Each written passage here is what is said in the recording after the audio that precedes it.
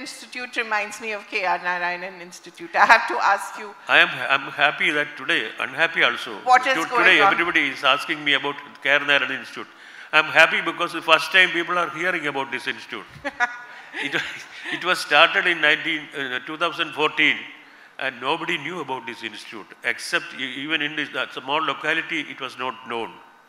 Now suddenly because of all the bad news about it, people have taken note, the media has taken it up and then it is spread and all that. But it is a certain calculated, scripted plan to do anti-propaganda against this institution.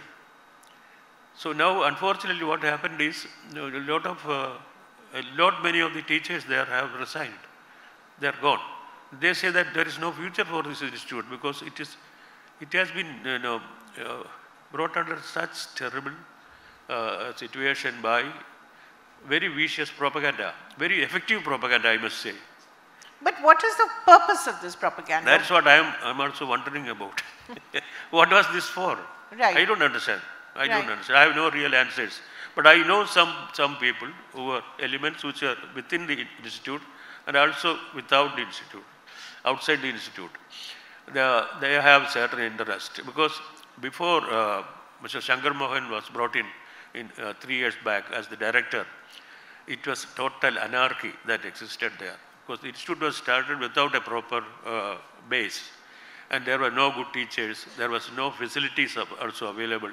It was almost like the people, the government at that time thought that it's like starting a school. Right. They had no idea about a film school.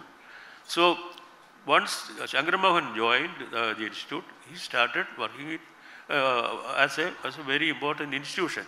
And in fact, it was already about to surpass both Pune and Calcutta. Okay. It was at this stage. Unfortunately, then suddenly started because there was discipline brought in, because there were teachers. There were recruitment done for all departments, teachers for all the departments.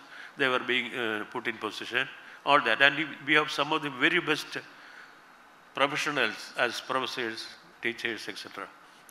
And they are all terribly disappointed, dejected, and they have been living in total disappointment. Unfortunate thing.